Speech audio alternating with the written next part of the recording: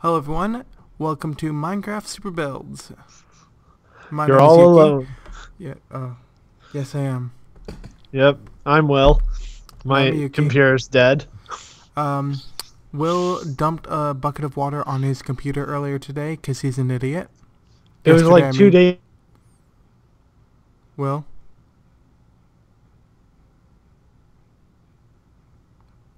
Will?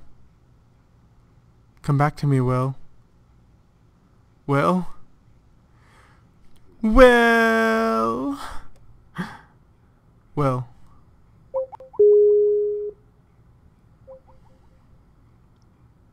Will? Hi. You've returned! Yep. My internet, I guess, is being stupid, which is weird because this internet is usually really great. So Will today is joining me via Skype and screen share, which I think you lost. I did lose screen share, I was about to tell you. Okay. That's the second time we've lost connection, though, in a very short period, so this So could be, this bear could with be us. a bad episode. I'm No, working on... it'll be a great episode. I promise. Yeah? I promise. Yeah. I'm gonna try to get something figured out for computer-wise. Yeah.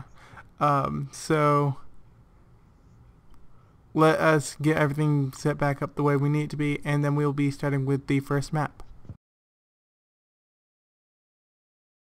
Okay guys, here's our first map. It is called Schoolhouse with Bell, and it is by CoffinDodger. That's no, I can't see for sure, but it looks like he used hay bales as the gate. Yes. That's really cool, actually. Good idea. Now, I've already taken a little bit of a look around here, as I always do. And Yeah. from what I saw, this place actually looks really nice. Yeah, it seems like he paid a lot of attention to details and used things in ways you wouldn't really expect. Yeah. Like, I noticed over there the window shutters. Yeah. Being So, trapdoors. yeah, well done. Okay, so Very good. you walk in. Here's the entrance.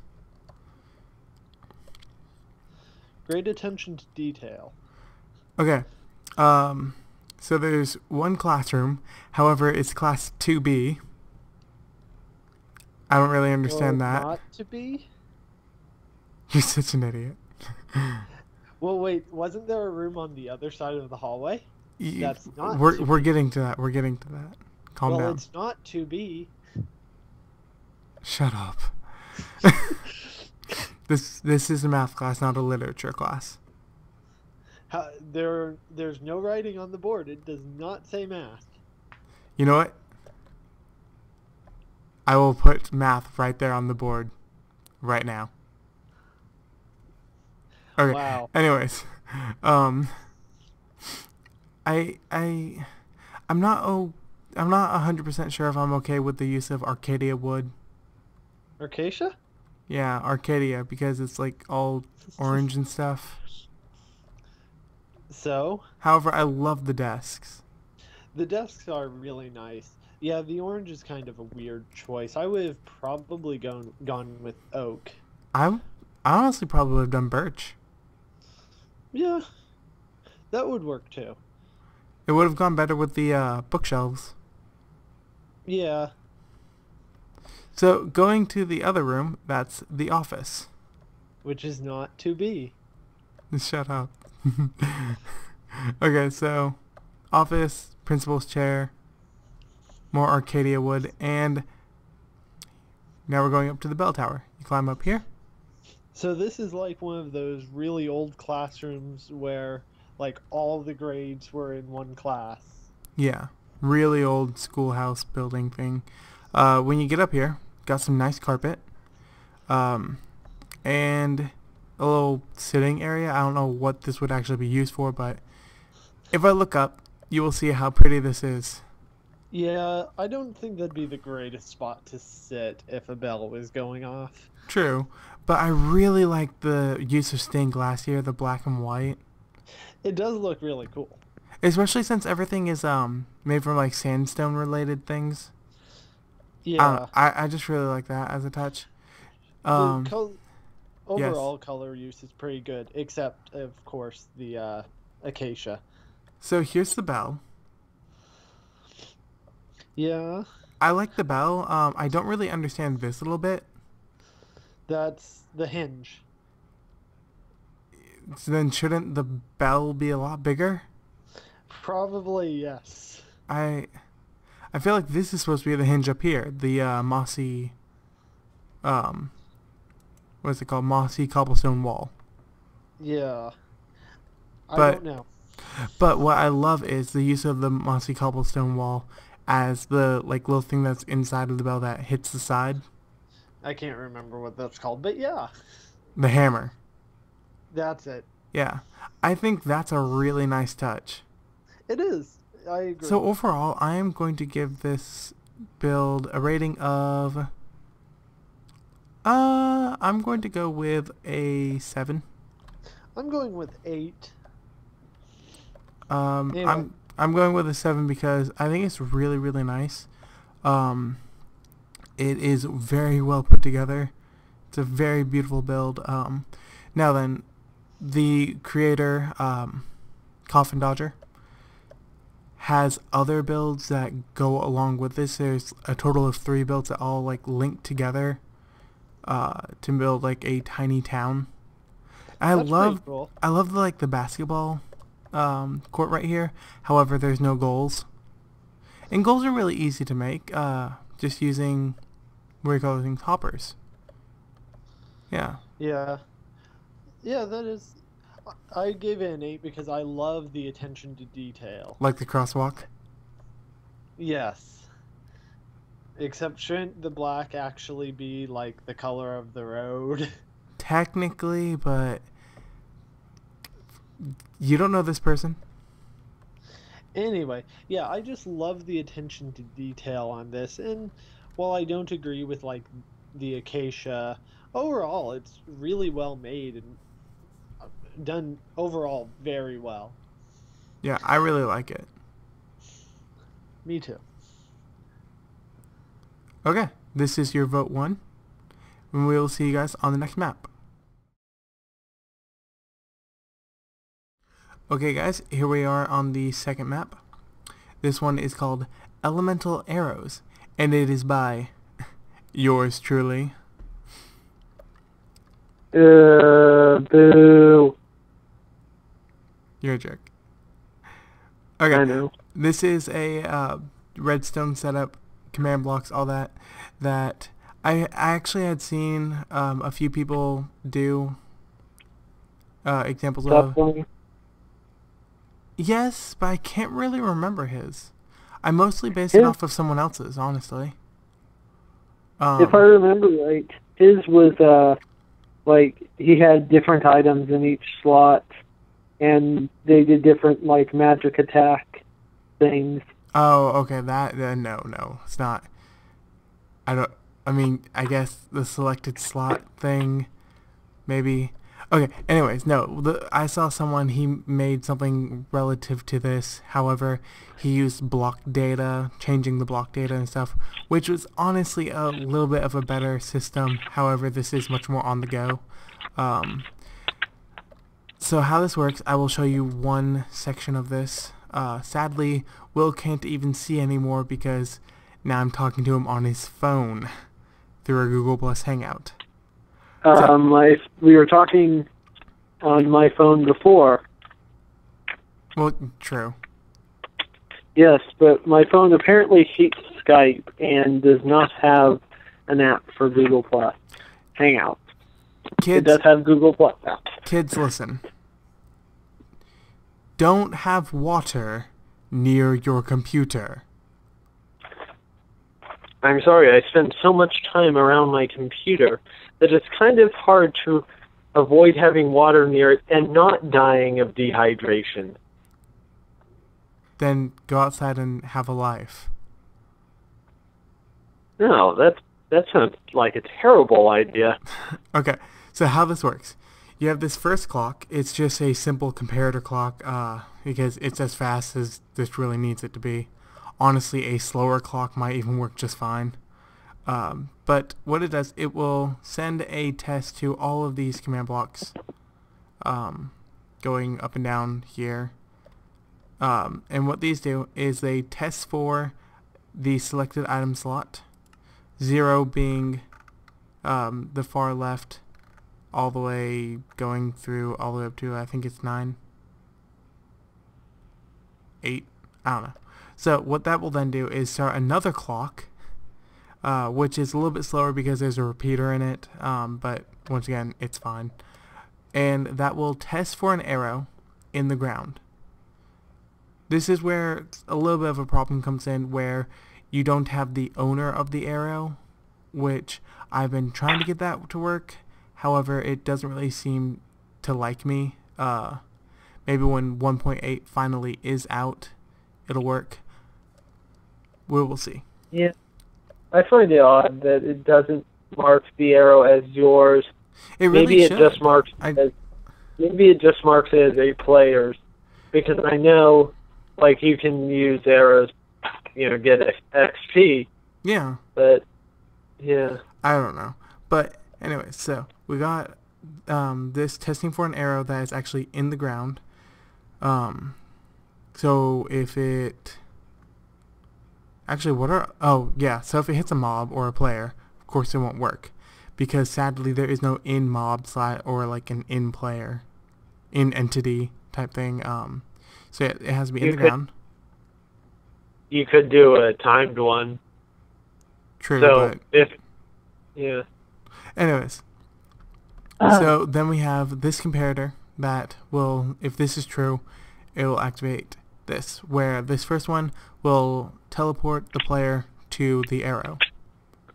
This is using the @E for the type arrow, because @E is @entity, which is a really nice thing in the snapshots and will be in 1.8. And now this next one on top of it will kill any arrows in the world. So if I go ahead and grab the teleportation arrow, fire it over here, I will get teleported to it. And I have set up a few things for me to show you guys some stuff. I'm assuming it's at least somewhat laggy. No. Actually, since it's just a couple simple clocks, it's really not laggy at all. Oh, good. I can't wait to see the video. So, first off, boom block. Well, technically second off. Right now, I'm firing at the lapis lazuli blocks, doing good amounts of damage because the explosion radius is set to 4. What's the blast resistance on lapis lazuli? I'm not sure. It's at the very least decent. This next one is the light torch. So if it's nighttime, which I just got rid of, but you can fire an arrow and it will set a torch at the arrow. Now here is a perfect example of why you can only do one arrow at a time, sadly. Let's say I shoot an arrow straight up and then one at a wall. That one will place, and here in a second you will see there it is. A torch will just rain down from the sky, because it will become an arrow. The arrow will become a torch, and it'll drop. Now then, setting a block. If I fire this at the wall, I completely miss the wall somehow. It'll become a falling sand. Now then, why I have it set to sand? You could set it to anything. However, sand was just nice because it can fall on things. Not too much damage, but still. This can be used for, let's say you got a torch and then you fire a sand at it. The torch is now gone. By the way, lapis has a blast resistance of 15, which is the same as redstone ore, a hopper, iron ore, wooden doors, wooden planks, etc. Next off, we got fire. Now then, I had to adjust the fire a little bit so that it would only affect air blocks. So if I fire it right here, you'll see the the leaves are not replaced. However, now this tree is massively on fire. This can also be a little bit of a problem because if you shoot outside, you will get the logs that it hits on fire, but like you're not going to get a massive 3x3 square of fire. And that's a lot of fun. But let's say you didn't want all this fire, so you fire some water, and you can put it all out.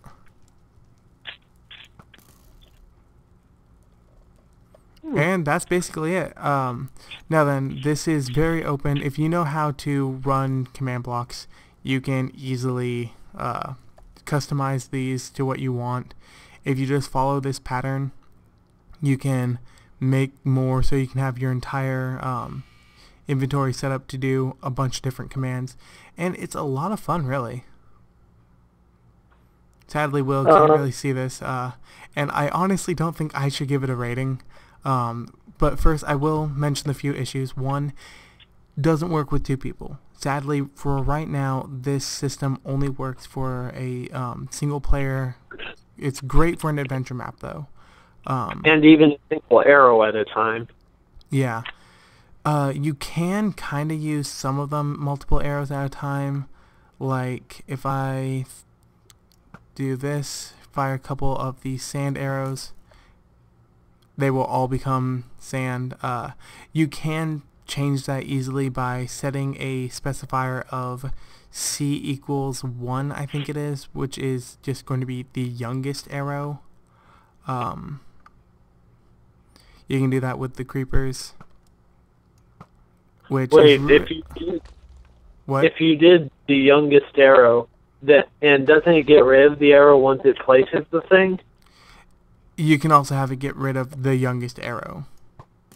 Yeah, and then something else would then become the youngest, so... But then the command would have already done. Yes, but couldn't you have it cycling through so you could fire like 2 or 3 arrows? Oh, okay. The youngest arrow would disappear.